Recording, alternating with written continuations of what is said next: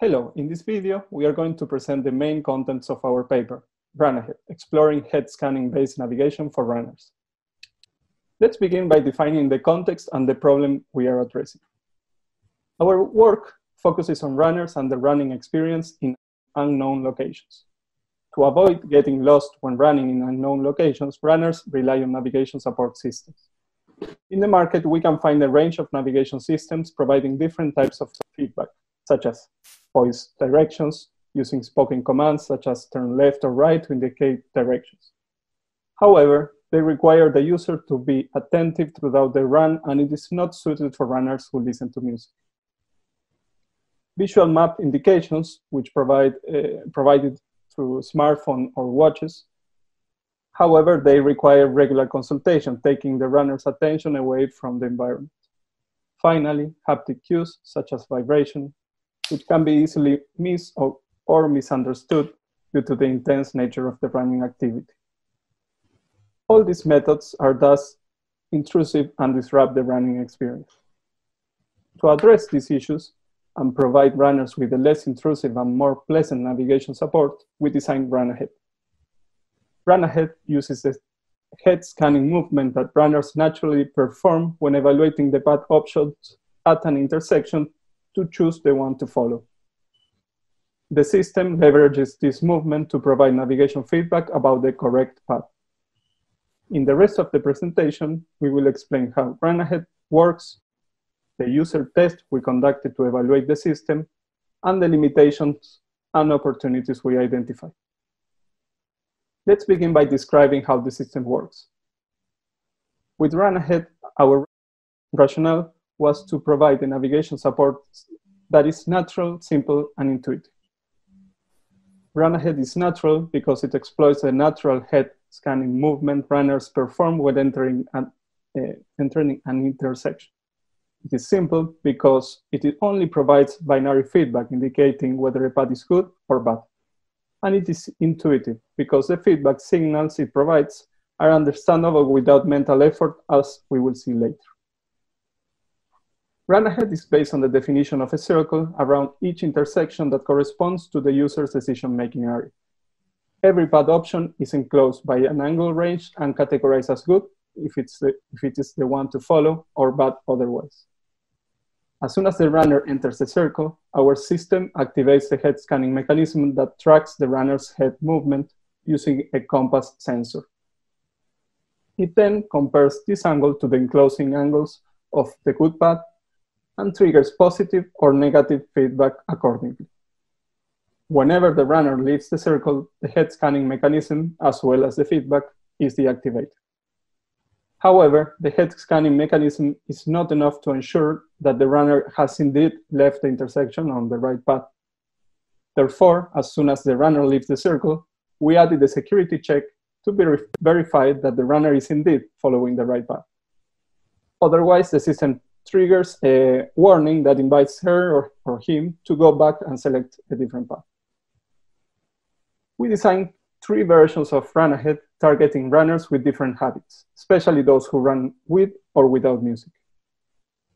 Each version uses a different type of feedback. RunAhead Music targets runners who listen to music while running. It modulates the volume of the music to give positive or negative feedback. The system lowers the volume when the runner is not looking at the correct path. As long as the user is looking at the right path, as well as between intersections, the music remains unmodified. RunAhead Audio Cues targets runners who do not listen to music. It uses audio cues to give positive and negative feedback. We selected 2 clips that can be intuitively mapped to the meaning: a cheerful yes sound for the positive feedback and an intriguing gong sound for the negative one. RunAhead Haptic can target both types of runners. This version uses vibration to provide feedback. Vibration is used only to indicate a negative path. There is no vibration when the runner is looking at the right path, as well as between the intersections, in order to avoid disrupting the running experience. We compared these 3 versions of RunAhead with the baseline voice condition, as it is the most commonly used system by runners. To evaluate and compare these 4 conditions, we developed a prototype of the system, which included a custom device and a mobile app. The custom device was built using an Arduino board with Wi-Fi integrated, a rechargeable battery, and a sensor providing tilt-compensated compass readings. This custom device is connected through Wi-Fi to a mobile app developed using processing software.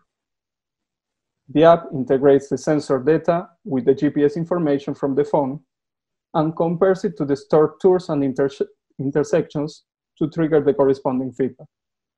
All feedback is delivered through the phone. We conducted a user test to evaluate our concept. The objective of the test was to validate the effectiveness of the system and to measure the user experience with the 3 different RunAhead versions compared to the baseline voice condition. We conducted a within-subject controlled experiment and selected a public park for the test.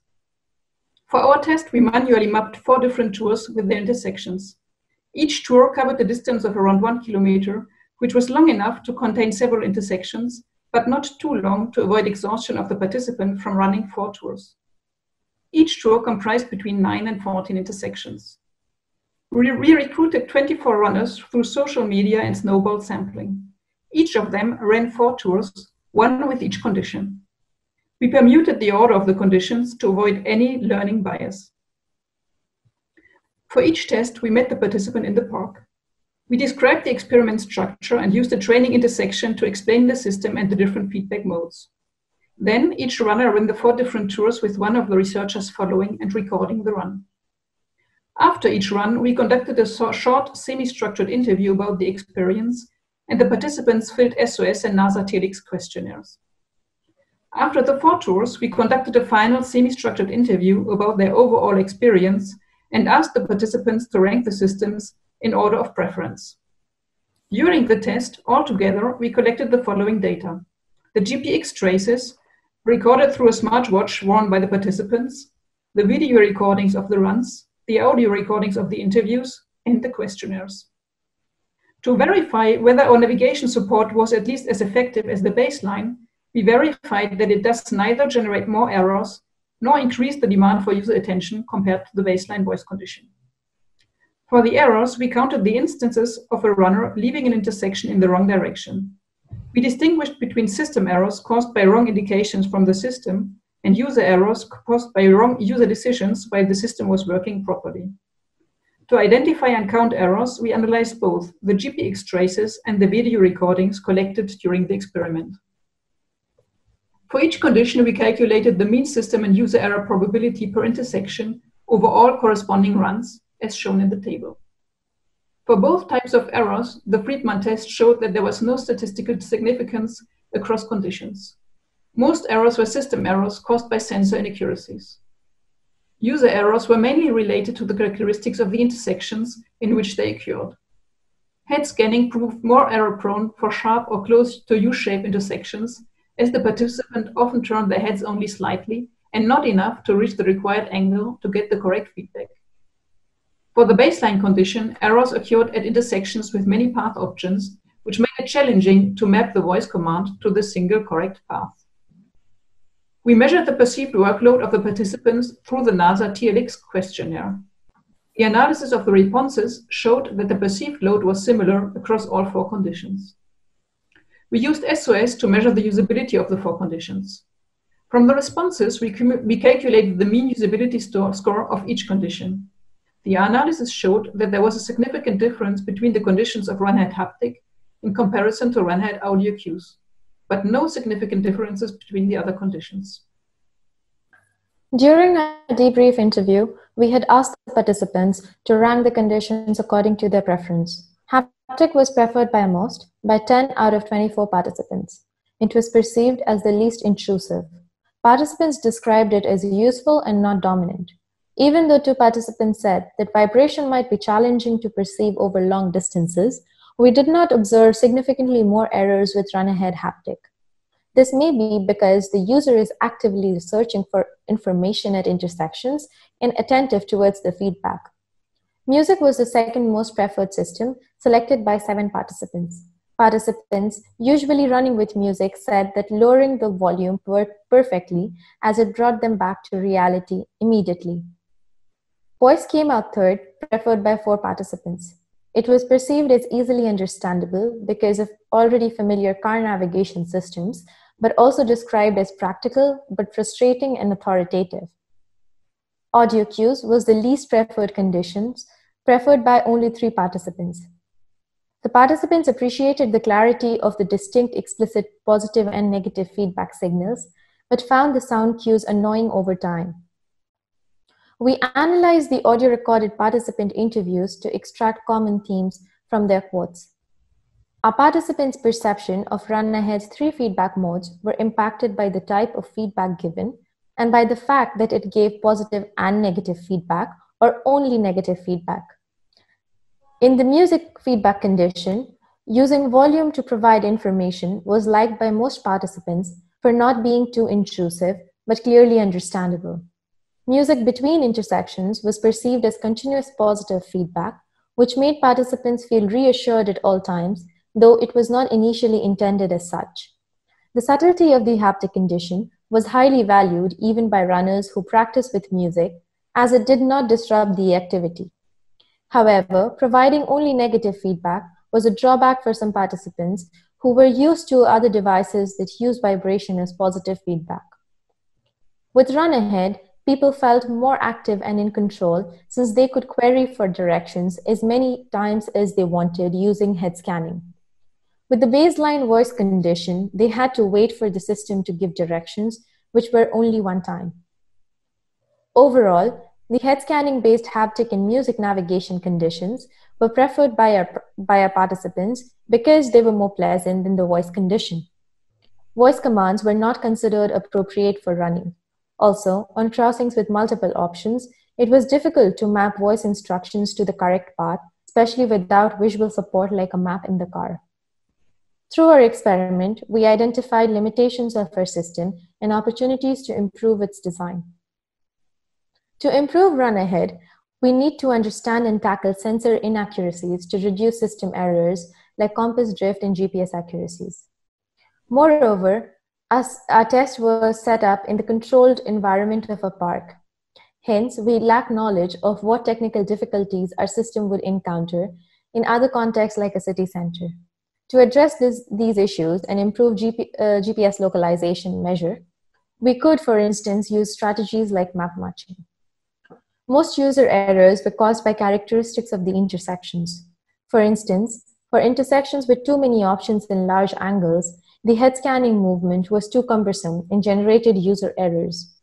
We might use stereo feedback to indicate on which side to scan for the correct path with respect to the current head direction.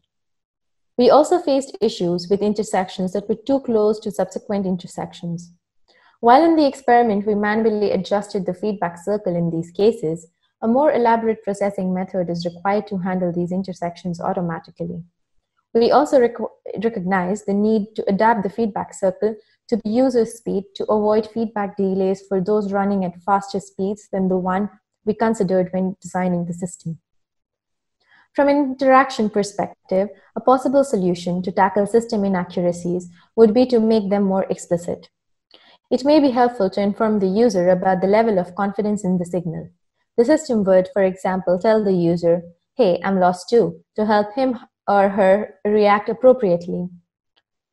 There were also situations where participants wanted to be able to activate the navigation mechanism explicitly when they could not see an intersection when in advance. We could give the user the control to request information and feedback. Some participants also expressed that they wanted to look around without triggering feedback, as they don't necessarily always run in the direction they look. Our system was sometimes perceived as too sensitive, generating false alarm. This issue could be solved if we could detect the intention of the head movement. For example, we could explore the use of machine learning techniques to provide feedback only when needed, or we could also give the user the possibility to deactivate the feedback once he or she has recognized the good path. Thank you for listening.